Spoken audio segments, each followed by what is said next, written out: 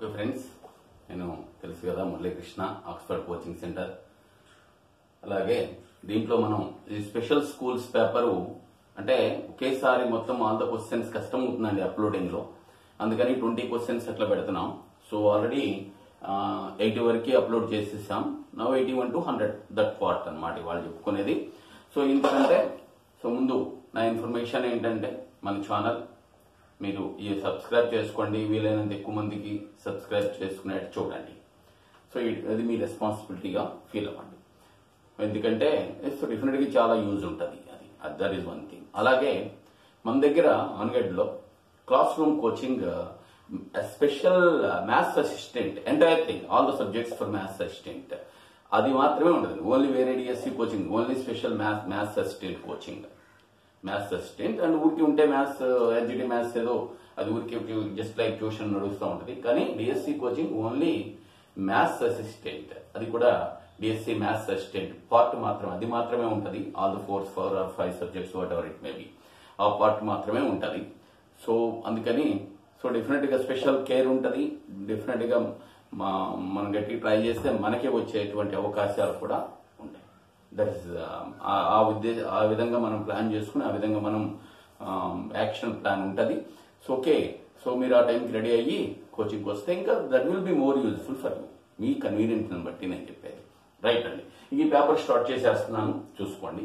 మొదట very simple question. ఇది కూడా చెప్పాను మనకి 3 పేపర్స్, 4వ పేపర్ నాకు అవైలబిలిటీ లేదు. ఒకవేళ ఎవరికైనా ఉంటే 4వ పేపర్ అంటే ఈ రెసిడెన్షియల్ స్కూల్స్ పేపర్ ఉంది కదా, ఎవరికైనా ఉంటే మన గ్రూప్ కానీ లేకపోతే నా ఇది ఉంది కదా మీ దగ్గర ఉండే ఉంటది కదా నా వాట్సాప్, దానికి పంపించండి. అది కూడా will do that one also.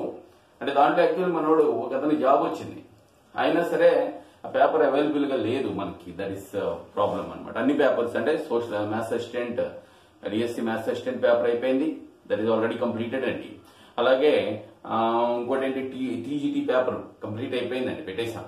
అలాగే ఇప్పుడు దీంట్లో ఈ స్పెషల్ స్కూల్స్ పేపర్ ఇది కూడా అయితే ఒక్కటి ఉంటుంది, ట్రై చేస్తున్నా. అది కూడా నేను కూడా, మీరు కూడా ఉంటే మాత్రం ఏది రెసిడెన్షియల్ స్కూల్స్ లో జరిగింది కదా దానికోసం, అది కూడా దొరికితే మాత్రం ఎవరైనా మీ దగ్గర అవైలబిలిటీ ఉంటే మాత్రం నాకు వాట్సాప్ చేయండి. నా నెంబర్ మీ అందరికీ తెలిసే ఉంటుంది కదా, ఇది ప్లీజ్ ఓన్లీ వాట్సాప్ అండి. నేను call తీయకపోవచ్చు. 7780462231 and this is my WhatsApp number. Please దానికి వాట్సాప్ చేయండి, ఓకేనా? రైట్, క్వశ్చన్స్ లో వెళ్ళిపోదాం. చూడండి, 81వ క్వశ్చన్ ఇది.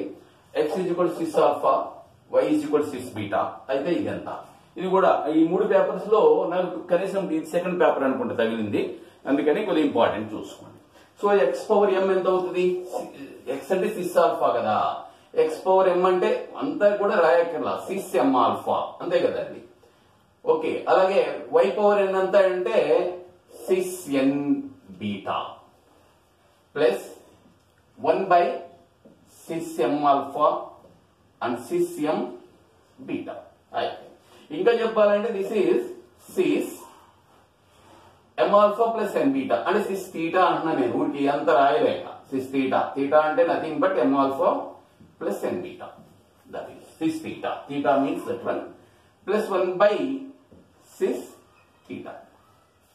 ఓకే, 6 థీటా అంటే మీకు తెలుసుగా cos theta plus I sine theta plus 1/6 theta అంటే అది కూడా మీకు తెలుసు, cos theta minus I sine theta. ఈ రెండు కొట్టుకుపోతే this is equal to cos theta. Of course నేను మొత్తం రాయలేక m alpha plus n beta మొత్తం రాయక థీటా అని పెట్టాను. So your answer is first option. So okay, px² minus 14x plus 8 = 0 యొక్క ఒక మూలం రెండవ దానికి n రెట్లు 6 రెట్లు అయితే p ఎంత అంటే మనం చదువుకుంటాం. మీరు గుర్తెచ్చుకోండి, మూలాలు m/n నిష్పత్తి అనుకోండి. మూలాల నిష్పత్తి m/n అయితే ఇది మన formula, mnb² is equal to m+n² into SC. మనం గుర్తుంచుకోవాల్సినటువంటి కొద్ది ఇంపార్టెంటే. సో మూలాలు m/n నిష్పత్తిలో ఉంటే ఫార్ములా ఏంటంటే కండిషన్ ఏంటయ్యా అంటే mnb² = m+n² into SC. అది ఇక్కడ నిష్పత్తి 1:6 ఇట్ ఈస్, అంతేగా 6 రెట్లు కదండి.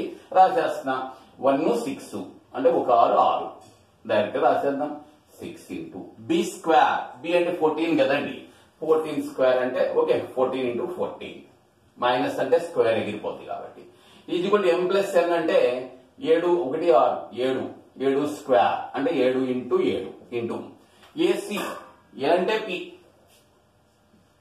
సి అంటే 8 ఓకే ఇప్పుడు క్యాన్సిలేషన్ చూసుకోండి ఏ అంటే సి అండ్ పి అంటే 8 let us see the calculations okay right అండి సో 7 దీంట్లో 2 సార్లు ఈ 7 దీంట్లో 2 సార్లు ఓకే అండి రైట్ ఇక్కడ ఇటు పక్కన 6 రోజులు 12 రోజులు 24 ఈజ్ ఈక్వల్ టు 8p 8 దీంట్లో ఎన్ని సార్లు 3 సార్లు so your answer is 3 okay so equation యొక్క సమాసం యొక్క గరిష్ట విలువ అడిగాడు గరిష్ట విలువ ఫార్ములా గుర్తుంటే దీని ఒకసారి మామూలుగా రాస్తున్నా నేను గరిష్ట విలువ ఇది -5x square plus 10x minus 1 so ఇది రుణాత్మకం నెగిటివ్ ఉంది కాబట్టి గరిష్ట విలువ ఉంటుంది so this is A B and C so గరిష్ట విలువకి సూత్రం ఏంటి 4ac minus B square by 4a right values substitute చేద్దాం దట్ ఈస్ 4 ఇంటూ ఏ అంటే -5 సి అంటే -1 మైనస్ బి స్క్వేర్ అంటే 100 అంతేగా 10 బదులు 100 4a 4 ఇంటూ -5 ఈజ్ ఇది చూడండి 20 minus 80 by minus 20 20 minus 80 by minus 20 minus 100 sorry very sorry 20 minus 100 అంటే that is -80 divided by -20 0 0 cancel అయిపోతే ఎన్నిసార్లు అండి 4 సార్లు 4 టైమ్స్ సో గరిష్ట విలువ ఎంత అయ్యా అంటే 4 సో ఓకే ఇది అంక శ్రేణిలో ఉంటే వాటి మధ్య నియమం ఏంటి వాటి మధ్య రిలేషన్ ఏంటి అని అడిగాడు సరే అంక శ్రేణి మనం వీటిలో చేయాలంటే లిటిల్ బిట్ టైం టేకింగ్ అందుకని ఏం చేస్తానంటే నేనేం చేస్తానంటే చక్కగా మూలాలు అంక శ్రేణిలో ఉండాలి కదా 3 మూలాలు ఇలా తీసుకుంటా ఏంటి 1 2 3 అంక శ్రేణిగా ఇంకెంత డౌట్ ఉందా అంక శ్రేణి రైట్ నో ప్రాబ్లం సో తీసుకొచ్చి అప్పుడు ఈ సమీకరణం ఏమవుతుందంటే మూలాలు ఇదైతే మొదటిది ఎక్స్ క్యూబ్ మైనస్ ఈ అన్నిటి మొత్తం 3 2 5 1 6 ఎక్స్ స్క్వేర్ ప్లస్ ఇవి రెండేసి అంటే ఒక 2 2 3 2 6 6 2 8 3 11 ఎక్స్ మైనస్ ఇవన్నీ 3 2 6 1 6 so this is the equation ఎందుకంటే చూసండి మనకి ఎక్స్ క్యూబ్ మొదటి స్టార్ట్ అవుతుంది మూలాలు మొత్తం ఇది గుర్తు మైనస్ దాన్ని కలిపితే 6x స్క్వేర్ తర్వాత 2 2 గుర్తు ప్లస్ సారీ 3 2 5 3 2 6 2 1 2 6 2 8 3 3 1 3 8 3 11 సో ఇది అలాగే అన్ని హెచ్ వేసాం అది కూడా మైనస్ ఇప్పుడు దీన్ని కంపేర్ చేసుకోండి మీరు దీన్ని కంపేర్ చేసుకోండి ఇదిగో 3p అంటే 6 అండి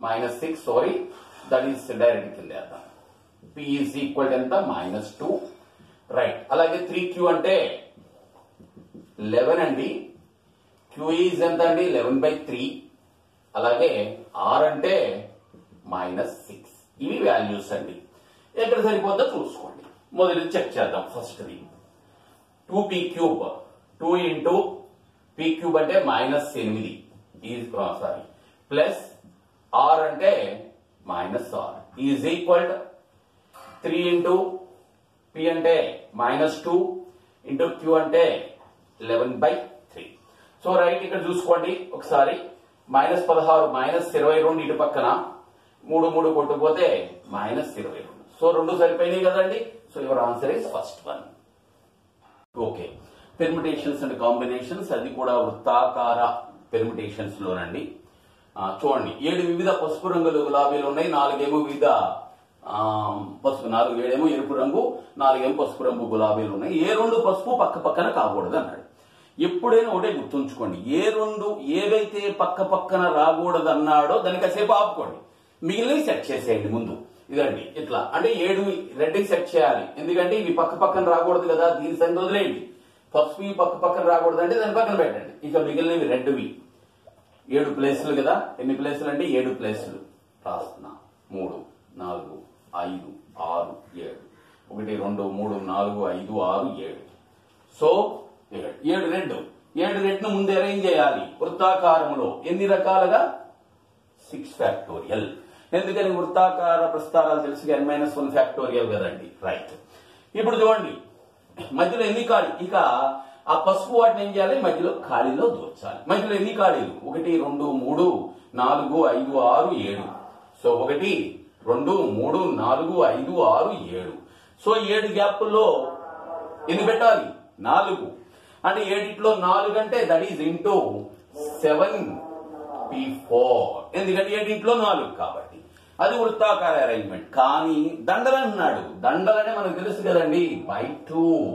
6 factorial 7p4 by 2. So your answer is second one. Okay. 2 2 2 3 3 4 4 మొత్తం 7 అంకెలండి. వాటిని వాడుతూ 7 అంకెల సంఖ్యలు ఎన్ని తయారు చేయగలం. మొదట 7 అంకెల సంఖ్యలు తయారు చేయాలంటే ఫ్యాక్టోరియల్ 7 అండి. కాబట్టి దిస్ ఇస్ రాంగ్.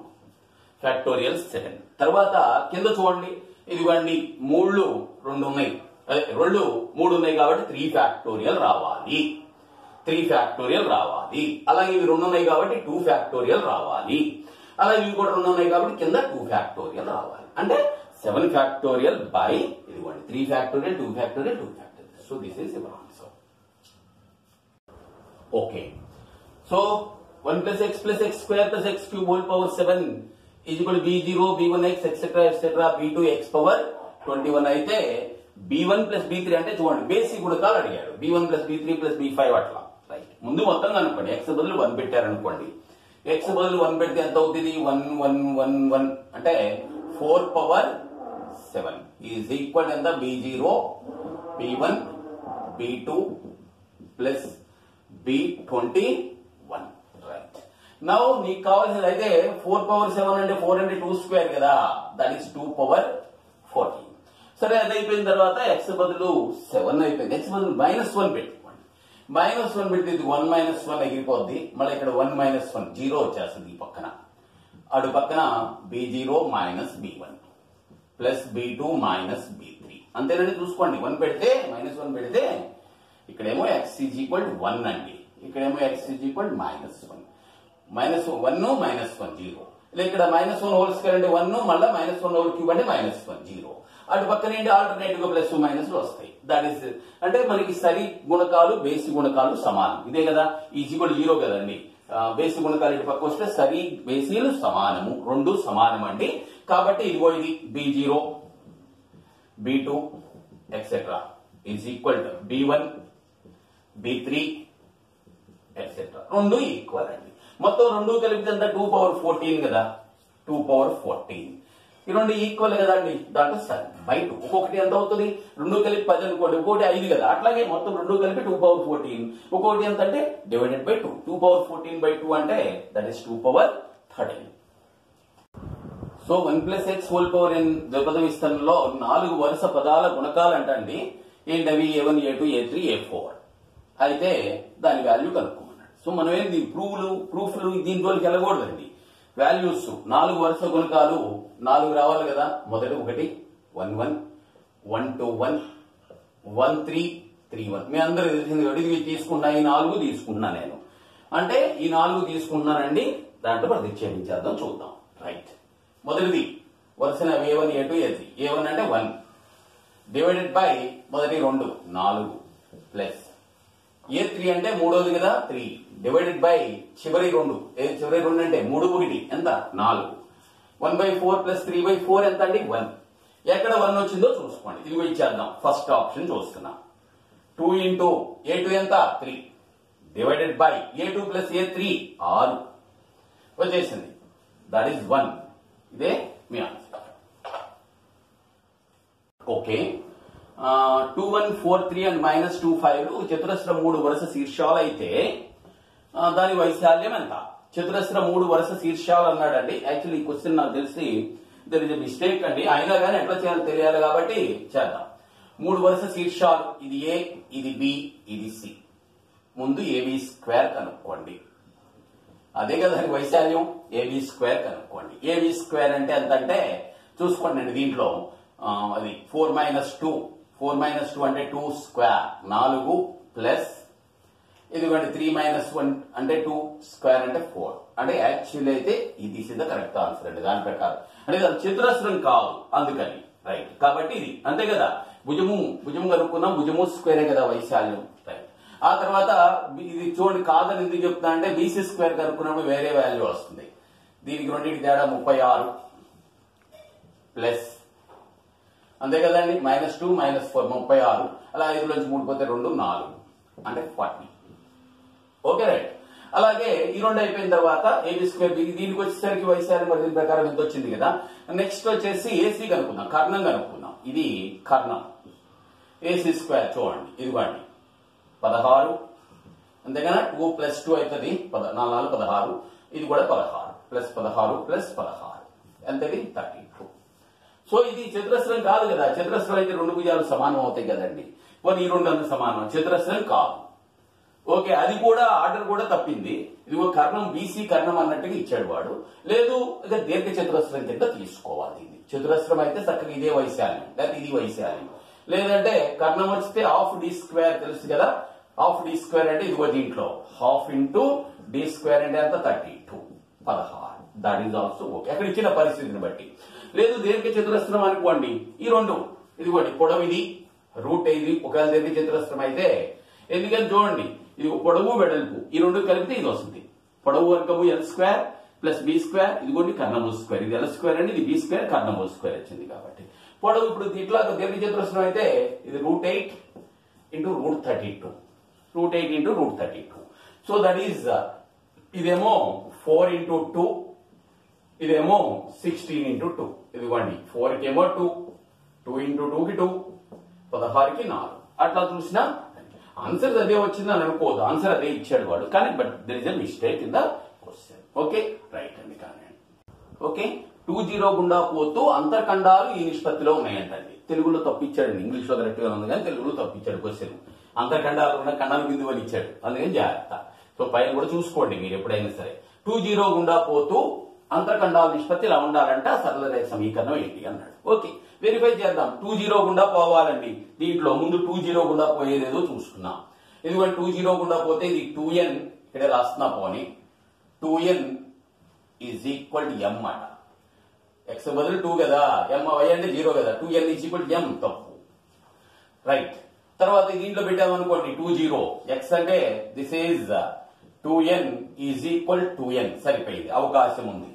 అలా ఇక్కడ ఇదిగోండి 2n is equal to n అన్నాడు తప్పు ఓకే ఇక్కడ దిస్ ఈజ్ x బదులు 2n పెడితే 2n ఈజ్ ఈక్వల్ 2m అన్నాడు దిస్ ఈజ్ ఆల్సో రాంగ్ అండి సో అయితే ఒకసారి అది కూడా చెక్ చేద్దాం ఏది అంతర్ఖండాల నిష్పత్తి చెక్ చేద్దాం ఒకసారి చూడండి అంతర్ఖండాల నిష్పత్తి ఎంత రావాలండి m:n రావాలి దీంట్లో అటు పట్టుకుపోయామనుకోండి దిస్ ఈజ్ చూద్దాం చెక్ చేద్దాం ఎందుకైనా మంచిదే సో ఇక్కడ 2n అటు పట్టుకుపోతే nx/2n plus my/2n is equal 1 nx/2n and my/2n is equal 1 so ఇక్కడ n క్యాన్సిల్ అయిపోద్ది అంతర్ఖండాలు దీని అంతర్ఖండం 2:2 దీని అంతర్ఖండం ఎంత 2n/m అంతే కదా ఎందుకు వస్తుంది కదా 2 క్యాన్సిల్ అయిపోద్ది m ఇటు వస్తుంది కాబట్టి అంతర్ఖండాల నిష్పత్తి m:n సరిపోయింది okay right okay 2x + 3y - 5 = 0 5x + ky - 6 = 0 రేఖల అల్పకోణము π/4 అట అల్పకోణం π/4 అయితే k ఎంత ఓకే రైట్ అండి సో మనకి వెంటనే దీని వాలు కనుక్కోండి దీని వాలు -2/3 మరి దీని వాలు -5/k రెండు వాలు వచ్చేసినాయి సో ఇప్పుడు మనకి తెలుసు కదా tan θ రెండింటి మధ్యన కోణం tan θ is equal to m1 - m2 / 1 + m1 m2 that is okay right ఇప్పుడు దీంట్లో m1 అంటే -2/3 m2 అంటే మైనస్ కదా మైనస్ ప్లస్ అయితే plus 5/k divided by 1 plus m1 అంటే -2/3 ఈ రెండింటిని అచ్చవేసే చేస్తున్నా డైరెక్ట్ గా minus okay 10/3k is equal to tan π/4 is tan π/4 కదా అంటే 1 సో రైట్, ఇప్పుడు అది -2/3 plus 5/k 1 plus 10/3k. Okay right. So 10/3k ఏదో ఒకటి కేలన్నీ ఒక పక్కకి -2/3 అటు పట్టుకెళ్ళిపోండి, 10/3k ఇటు పట్టరండి. 5/k -10/3k 1 plus 2/3. సో ఇక్కడ కూడా ఓపెన్ చేస్తాను, పైన కింద 3 తెచ్చి వేస్తానండి. 3k 3 5 15 అయిపోయింది. ఇంకేముంది, 15 లోంచి కింద 3k, 15 నుంచి 10 పోతే 5 is equal 3 2 5/3. So 3 2 3 out, 5 5 out. So k is equal ఎంత అంటే 1. మూల బిందువు గుండా పోతూ 3x² - 5xy + 2y² కు లంబముగా గల సరళ రేఖా యుగ్మము. సో తెలుగు ట్రాన్స్లేషన్ మీరు ఎప్పుడైనా సరే ఈ రెండు ఉన్నప్పుడు మాత్రం కేర్ఫుల్ గా చూసుకోండి. తెలుగు ట్రాన్స్లేషన్ లో తప్పులు ఉన్నాయి. ఓకే, ఇది కరెక్టే. సో సరళ రేఖల జత అని అడిగాడు, కరెక్టే అది. కానీ తెలియదే టెక్నికల్ టర్మ్ ఏంటంటే సరళ రేఖాయుగ్మం అంటామాట. ఇలాగ ఇంత క్వశ్చన్స్ తప్పు ఉన్నాయి. అది ఇంటర్సెప్ట్ అన్నప్పుడు, ఇంటర్సెప్ట్ అంటే అంతరఖండాలు తెలుగులో. వాడు ఏమన్నా ఇచ్చాడు, ఖండన బిందువులు అని ఇచ్చాడు. నేను కేర్ఫుల్ గా ఉండండి, పైన కూడా చూసుకోండి. ఓకే రైట్, ఏం లేదు, వెరీ సింపుల్. ఇది 3x దీనికి లంబంగా ఉండాలి, మూల బిందువు గుండా పోవాలండి. ఇది మూల బిందువు గుండా పోయేది, మనకు కావాల్సింది కూడా మూల బిందువు గుండా పోవాలి. ఓకే, ఇంకోటి ఏమన్నాడు, లంబంగా ఉండాలి. లంబంగా ఉంటే ఏంటంటే ఇదిగో ఈ రెండు మారుతాయండి. ఇది గుర్తు మార్చుకుంటుందండి. ఇదిగోండి 2 ముందుకు వస్తుంది, 2x² 3y². ఇదిగో దీని గుర్తు మార్చుకుంటుంది. So your answer is third option. So okay, రెండు రేఖాయుగ్మాలు, ఇదొక రేఖాయుగ్మం, ఇదొక రేఖాయుగ్మం అండి. వీటితో ఏర్పడేది ఏంటి అన్నాడు. ఏ చతుర్భుజం, చతురస్రమా, దీర్ఘ చతురస్రమా, రాంబస్సా, లేదంటే త్రిభుజమా, ఏదో చెప్పమన్నాడు. ఓకే, 4 కదా, డెఫినెట్ గా త్రిభుజం అయితే కాదు. ఈ 3 కరెక్ట్ అవుతుంది. చూద్దాం. ఇదిగో దీనికి కారణాంకాలు ముందు విడగొడుతున్నానండి. x² - 6x + 8 అంటే x - 2 into x - 4 is equal 0. Right. అలాగే ఇదిగో దీనికి కూడా కారణాంకాలు రాస్తున్నా. ఏంటి, xy² - 5y + 6 is equal 0. Okay, no problem. Okay, this is y - 1 into y - 1 into y - 6. y - not that one, 3 and 2. So y - 2 into y - 3 అంతే కదండి. y² 2 కలిపితే 5y అట్లా ఈజ్ ఈక్వల్ 0. సో దీంట్లో ఇక్కడ 4 రేఖలు. ఇది ఒక రేఖ అండి. x - 2 is 0 అంటే x = 2 ఒక రేఖ, x = 4 ఒక రేఖ, y = 2 ఒక రేఖ, y = 3 ఇంకొక రేఖ. సో మనం ఊరికే మీకు దీనికోసం అనుకోండి, x = 2 అంటే ఇదిగో ఇక్కడ ఉంటది ఇలా, అంతే కదా. x = 4 అంటే ఇది. సో దిస్ ఈజ్ x = 2, ఇది x = 4. మరి y = 2 అంటే ఇది ఇక్కడ ఎక్కడో ఉంటది. దిస్ ఈజ్ y = 2 అండ్ ఇదిగోండి ఇక్కడ y = 3, ఇదిగో ఇక్కడ ఎక్కడో ఉంటది. y = 3 ఏం ఏర్పడుతుంది, దీర్ఘ చతురస్రం కదండి. వీటితో ఏర్పడేది దీర్ఘ చతురస్రం కదా, 4 ఏం మనం చేయక్కర్లా. సో ఇక్కడేమో గ్యాప్ ఎంత 2 చూసుకోండి, ఇక్కడ గ్యాప్ 2. మరి ఇక్కడ గ్యాప్ ఎంత 1 కదా. ఒక పక్కన 2 ఉంది, ఇటు పక్కన గ్యాప్ ఎంత 1 2 అండి. ఇదిగోండి x కి గ్యాప్ 2. ఇదిగో ఈ భుజం 2, 4కి 2కి తేడా 2. మరి ఈ భుజం చూసుకోండి, ఇటు ఇది y 3 and 2 కదా, గ్యాప్ 1 కదండి. పొడవు వెడల్పులు వేరువేరుగా ఉన్నాయి కాబట్టి అది దీర్ఘ చతురస్రాన్ని ఇస్తుంది. అలాగే ఇంకోటి ఏంటంటే XYలు కదా, ఇవి ఈ రెండు లంబంగా ఉంటాయి కదండి. అందుకని రాంబస్ కాలం అంటే ఒకదానికి కూడా లంబంగా ఉంటాయి కదా. కాబట్టి XYలు ఒకదానికి కూడా, ఈ రెండేమో సమాంతరం, ఈ రెండు సమాంతరం, ఇవి రెండు వీటికి లంబంగా ఉంటాయి కాబట్టి అది ఈ రెండింటిలో ఒకటి. అలాగే పొడవులు ఈ తేడా 2, ఈ తేడా 1 కాబట్టి వేరువేరు పొడవు భుజాలు వేరువేరుగా ఉన్నాయి కాబట్టి దీర్ఘ చతురస్రం. Okay okay, x1 y1 is not equal to 0. అది వృత్త సమీకరణం. x² + y² = a² అనేది వృత్తం అండి. దానికి x1 y1 వద్ద స్పర్శరేఖ గీస్తే ఆ స్పర్శరేఖ నిరూపకాక్షాలతో ఏర్పరిచే త్రిభుజ వైశాల్యం ఎంత? స్పర్శరేఖ నిరూపకాక్షాలు అంటే ఫర్ ఎగ్జాంపుల్ మనకి స్పర్శ ఇలా ఉందనుకోండి, ఎలా ఇది స్పర్శరేఖ, ఇది నిరూపకాక్షాలు, ఏర్పడే త్రిభుజ వైశాల్యం ఎంత అన్నాడు. సో మనకి ఒకవేళ గుర్తెచ్చుకోండి x/a. సో x/a ఎందుకు, ఇదేమో x అంతరఖండం, ఇదేమో అలాగే ఇలా చూసుకున్నాం. ఓకే, ఇది కూడా దీని నిరూపకాక్షాలతో ఇది స్పర్శరేఖ అండి. That is స్పర్శరేఖ. మీకు ఒకసారి తెలుసా ax plus by plus c equal 0 నిరూపకాక్షాలతో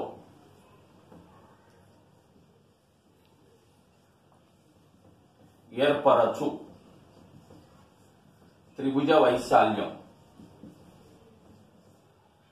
that is half c square by ab, that is half into c square by ab నిరూపకాక్షాలతో. అంటే మనకి స్పర్శరేఖ సమీకరణం కనుక్కుంటే చాలు, వ్యవహారం అయిపోయింది. నిరూపకాక్షాలతో ఏర్పరిచే త్రిభుజ వైశాల్యం హాఫ్ ఇంటూ ఇది ax plus by plus c. Okay, so x1 y1 వద్ద స్పర్శరేఖ సమీకరణం తెలుసుగా మనకి. ఏంటంటే స్పర్శరేఖ సమీకరణం s1 ఈక్వల్ 0. s1 అంటే xx1 plus yy1 is equal s square అయిపోయింది. ఇంకా సో దాంట్లో ఇక ఫార్ములా పెట్టేద్దాం. హాఫ్ ఇంటూ సి స్క్వేర్ అంటే ఇది, సి అంటే ఏ స్క్వేర్ కదా, ఇది ax plus by plus C square చేస్తే that is half into a power 4 divided by, okay right, AB ఇదిగోండి, x కి ముందుది x1, y కి ముందుది y1, ఏబి ఇది x కి ముందు a, y కి ముందు b, that is x1 and y1. Modulus పెట్టాం నెగిటివ్ లేకుండా ఉండటం కోసం, అంతే. Half a power 4 by x1 y1. So this is half. So this is okay. This is fourth one. Okay, ఆ రెండు వృత్తాలు ఇచ్చాడండి. ఆ రెండు ఎలా ఉంటాయి అంటే తాకుతున్నాయా, లేదంటే ఖండన రేఖలా, ఇంకోటి అది ఏకకేంద్ర రేఖ వృత్తాల, ఖండించుకుంటాయా ఖండించుకోవా, ఏవి టైపు అంటే మనం ఏం చేయాలి, కేంద్ర దూరం కనుక్కోవాలి d. సో దీని కేంద్రమేమో మీకు తెలుసుగా, దీన్ని సగం గుర్తు మార్చి సగం, దీని కేంద్రమేమో 2, 3 అంతే కదండి. దీన్ని గుర్తు మారిస్తే ప్లస్ సగం, అలాగే ఇది కూడా అంతే. అలాగే దీని కేంద్రం చూడండి, దీన్ని గుర్తు మారిస్తే -3 అండ్ -4. ఓకే అండి. సో రెండు కేంద్రాలు కనుక్కున్నాం. మధ్యలో కేంద్ర దూరం అంటే కేంద్రాల మధ్య దూరం దాన్ని ఏమనుకుంటాం మనం, d అనుకుంటాం. ఓకే, రూట్ ఆఫ్ ఇది. సో దిస్ ఈజ్ -3 -2 అంటే -5 25 ప్లస్ ఇది -4 -7 అంటే -7 అంటే 49, 49 25 64, 64కి వర్గమూలం కడితే 8 అండి. కేంద్ర దూరం ఎంత వచ్చిందండి, 8. రైట్. వ్యాసార్థాలు రెండు కనుక్కున్నాం. మొదటి దాని వ్యాసార్థం r1 is equal root of ఇదిగోండి దీని square plus G square plus F square minus C అంటే ప్లస్ 12 అవుతుంది. 13, 12, 25, దిస్ ఇస్ 5. అలాగే దీనికి కూడా కనుక్కున్నాం, r2 కనుక్కున్నాం. సో దీని స్క్వేర్ రూట్ ఆఫ్ 9, 16, దీనికి -26.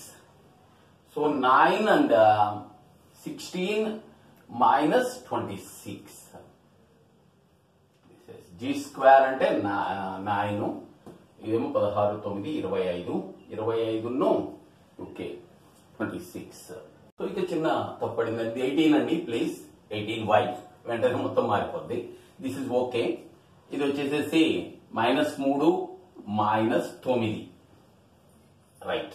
కేంద్రాల మధ్య దూరం ఇప్పుడు కనుక్కున్నాం. 25 ఓకే, -9 -3 అంటే -12 అంటే 144 అంటే దిస్ ఇస్ లక్కీ 13 వచ్చింది కదా, 169. రైట్. ఇక్కడ చూద్దాం, ఇది 5 ఓకే. ఇక్కడ చూడండి 9, దీంట్లో సగం కదా, 9 9 81 -26. సో 9 80 90లోంచి 26 పోతే 64, రూట్ 64 అంటే ఎంత, 8. సో ఇక్కడ ఏమైంది చూడండి, D is equal to r1 plus r2 అయింది. D is equal to r1 plus r2 కేంద్రాల మధ్య దూరం వ్యాసార్థాలు మొత్తం అంటే రెండు ఇలా ఉంటాయి, అంతే కదండి. డి అంటే ఇదేమో r1, డి అంటే ఇక్కడ నుంచి ఇక్కడ వరకు, ఇదేమో r1, ఇదేమో r2. D is equal to r1 plus r2 కాబట్టి ఇవి తాకుతూ ఉంటాయి, అది కూడా బాహ్యంగా తాకుతుంది. ఓకే. సో చూడండి, ఈ రెండింటి యొక్క ఖండన బిందువు గుండా పోతూ ఆ రెండింటి యొక్క ఖండన బిందువు గుండా పోవాలి. అదే కాకుండా ఇదిగో దీని గుండా కూడా పోతుందంట వృత్త సమీకరణం. రెండు వృత్తాల ఖండన బిందువు గుండా పోయే వృత్త సమీకరణం గుర్తుందండి, చూద్దాం. ఇది s plus lambda s dashed is equal 0 basic గా రెండు గుర్తయితే. అక్కడ దాకా మనం వెళ్ళొద్దు, చూద్దాం ఒకసారి. ముందు 1 2 గుండా పోవాలి. చెక్ చేద్దాం. ఊరికే మనకి ఆన్సర్ వచ్చేసింది అనుకోండి, చేయటం అనవసరం కదా. 1 and 2 గుండా పోవాలి. చూడండి, దీంట్లో 1 and 2 పెట్టి సబ్స్టిట్యూట్ చేసుకుంటే ఇదిగో ఇది కాదండి, 1 4 అవుతుంది కదా. This is wrong. సో ఇక్కడ పెట్టామనుకోండి 1 4 6 అండ్ 4 రోళ్ళు 8 అంతేగా. ఎక్స్ అంటే 1, వై అంటే 4, వై స్క్వేర్ అంటే సో 6 6 ఒకటి 4 రోళ్ళు 8 -9. ఇది కూడా తప్పే కదండి, తప్పే. రైట్, ఇక్కడికి వచ్చామనుకోండి, దీంట్లో చూడండి. సో ఎక్స్ స్క్వేర్ అంటే 1, ఇది 4 -6 -8 +9. ఓకే, ఇది సరిపోయింది, అవకాశం ఉన్నది. ఇది సరిపోయిందండి. ఇక్కడ చూద్దాం పోవాలి, ఇది కూడా సరిపోతే చేయగలిగింది. 1 4 -18 -24 +27.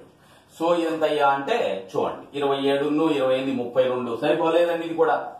So not equal to 0. కాబట్టి ఇది ఒకటే సరిపోయింది. మనం చేయటం ఎందుకు, ఇది మనం చేయాల్సిన అవసరం లేదండి. అక్కడే మనకు ఆన్సర్ వచ్చేసింది. సో 2 1 2 బిందువు గుండా పోయే వృత్తం ఇది ఒకటే, కాబట్టి that is your answer. Okay, అయితే ఇది చెప్తున్నా, ఒకసారి గుర్తు చేస్తున్నా. SS dash S equal 0 yes dash equal 0 అనే 2 వృత్తాల ఖండన బిందువు గుండా పోయే వృత్తం ఏంటంటే S plus lambda yes dash equal 0.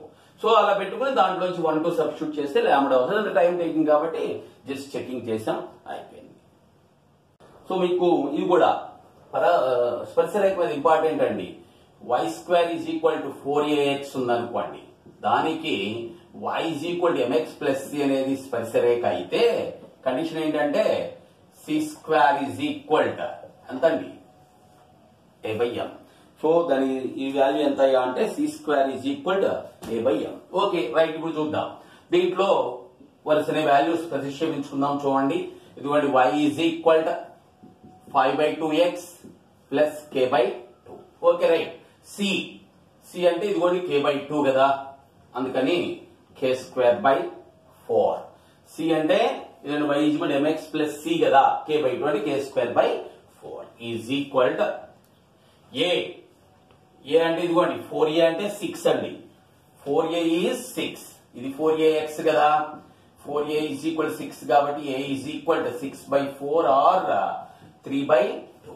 That is 3/2 divided by m. m అంటే ఇది, దట్ ఈస్ 5/2. m ఎంత అంటే 5/2. ఓకే, రైట్ అండి. ఇక్కడికి దట్ ఈస్ 2 and 2 క్యాన్సిల్ అయిపోయింది. అది సారీ, c స్క్వేర్ కదా, c is equal a/m. Very sorry, that is c is equal a/m. c అంటే k/2, దట్ ఈస్ 3/2 2 వెళ్ళిపోద్ది. సో 2 ఇటు వచ్చేస్తే k ఈజ్ ఈక్వల్ ఎంత అంటే 6/5. ఇక్కడ c స్క్వేర్ కాదు, c is equal a/m. c అంటే ఇదిగో ఇది k/2, a అంటే అదిగోండి 3/2 డివైడెడ్ బై m అంటే ఇది కదా, y is equal mx plus c కదండి. m అంటే 5/2. 2 2 క్యాన్సిల్ అయిపోతుంది. ఈ రెండింటి వస్తే 2 3 6/5. ఓకే, సో మనకి ఈ ఫార్మాట్ లో ఉందనుకోండి, x²/a² plus y²/b² is equal 1 దీర్ఘవృత్తం ఉందనుకోండి. దాని ఉత్కేంద్రతకి ఫార్ములా గుర్తుంది కదా, e² is equal to a² minus b²/a². This is the basic formula.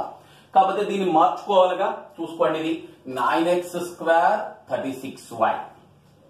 రెండిట్లోంచి 9 common తీసేస్తున్నానండి. x² minus 4x. ఈ రెండిట్లోంచి 16 common తీసేస్తున్నానండి. y² minus 2y is equal 92. అటు వెళ్ళిపోతే ప్లస్ 92. ఇక్కడ దీన్ని నేనేం చేస్తానంటే 9 into x minus 2 whole square. Right, okay. దీంట్లో సగం కదా, x మైనస్ 2 హోల్ స్క్వేర్. ఇక్కడ ఏమవుతుంది, 4 కలిసింది కదా, అంటే 9 4 36. ఇటు పక్కన కలిసింది కాబట్టి మనం అటు కూడా 36 కలపాలి. ఇక్కడ 36 కలిపాం కదండి. ఎందుకు కలిపామంటే ఇదిగోండి, x² 4x వస్తుంది, 2 2 4 కదా, 9 4 36. అలాగే ఇక్కడ కూడా చూసుకోండి, plus 16 into y minus 1 whole square అండి. ఇక్కడ చూడండి ఎంత కలిసింది, 1 కలిసింది. సారీ, 1 ఇంటూ 16 కలిసింది. అందుకని ఇటు పక్కన కూడా 16 కలిపి. సో దిస్ ఈజ్ ఈ మొత్తం కలిపి ఎంత వచ్చింది నీకు చూసుకోండి, 92 52 52 144. ఆ 144 తీసుకొచ్చేస్తే this is 9 into x minus 2 whole square by 144. 16 into y minus 1 whole square by 144 is equal to 1. ఈ 9 దీంట్లో 16 సార్లు, ఈ 16 దీంట్లో 9 సార్లు. ఇదేమో a స్క్వేర్, ఇదేమో b స్క్వేర్, రెండు వచ్చేసింది. ఇంకా కింద కనుక్కోండి. ఈ square equal to a square అంటే 16 మైనస్ 9 బై 16, దట్ ఈస్ ఈ స్క్వేర్ అంటే 7/16. ఈ ఎంత అండి? √7/4. 16కి వర్గమూలం 4 కదా, √7/4 4th దా. రైట్ అండి. సో ఇవి రెండు దిక్ సంఖ్యలుగా గల రేఖల మధ్య కోణం. ఒకవేళ దిక్ సంఖ్యలు ఇలా ఉన్నాయనుకోండి, A1 B1 C1 ఒకటి, A2 B2 C2 ఇంకొక సెట్, రెండు అవి.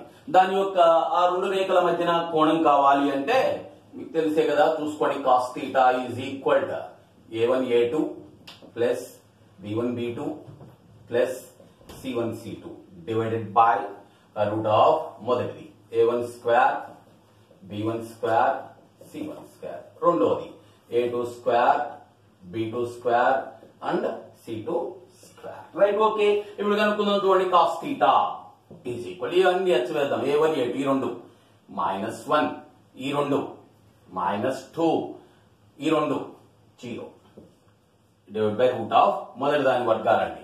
1 4 1 రూట్ ఆర్ డైరెక్ట్ గా వేసేసానండి. 1 4 1 రూట్ ఆర్. అలాగే రెండోది కూడా వేస్తున్నా పని. ఇది 1 1 0 అంటే 2. రైట్ అండి. మాడ్యులస్ తీసుకోండి, నెగిటివ్ వాల్యూ అక్కర్లేదు. పైన 3 అండి, కింద 12 అంటే √12. √12 అంటే ఓకే అండి, 2√3 కదా. √12 అంటే ఎంత అండి? 2√3 లోపలికి వస్తే 4 అవుద్ది కదండి. 2√3 దట్ ఈస్ ఈక్వల్ ఎంత అంటే √3/2. ఎందుకంటే √3 దీంట్లో √3 సార్లు కాబట్టి √3/2. cos θ √3/2 అంటే θ ఈజ్ ఈక్వల్ ఎంత? 30 డిగ్రీసేగా. θ is equal 30 degrees. Okay. 3x + 4y - 6z + 15 0 అనేదానికి తలానికి అది నిరూపకాక్షాలతో చేయ అంతరఖండాలు ఎంత? ఏమని ఇచ్చాడు? ఖండన బిందువులు ఏంటని ఇచ్చాడు తెలుగులో. ఇంగ్లీష్ లో కరెక్ట్ గా ఉంది కానీ జాగ్రత్తగా. ఓకే, అంతరఖండాలు మనకు తెలుసుగా. తలానికి అంతరఖండ రూపం తెలుసు కదండి. x/a y/b z/c is equal 1. ఇవి అంతరఖండాలు. సో అందుకని దీన్ని కూడా ఆ 15 నాటి పంపించేసామనుకోండి. 3x 4y - 6z is equal -15. అన్నిటి -15తో భాగించేసుకోండి. 3x by -15, 4y by -15, -6z by -15 is equal 1. ఈ మూడు దీంట్లో 5 సార్లు. ఓకే అండి. సో ఆన్సర్ ఏమవుతుందండి? ఇక్కడ -5 4 కిందకి వస్తుంది కదా, -15/4. సో ఇక్కడ కూడా 3 ఏకం 2 సార్లును 3 ఏకం 2 సార్లును 5 సార్లు. సో దట్ ఈజ్ ఈ మైనస్ మైనస్ ఎగిరిపోద్ది, 2 కిందకు వస్తుంది కాబట్టి 5/2 -5 -15/4 and 5/2. So that is third option అండి.